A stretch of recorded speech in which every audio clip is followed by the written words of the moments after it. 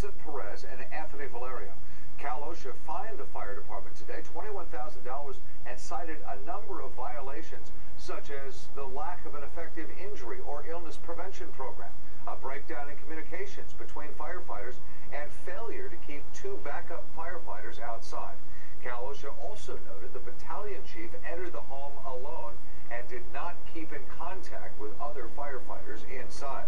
The report by OSHA did not mention Vincent Perez or Anthony Valerio by name or say whether something could have been done differently that would have saved their lives.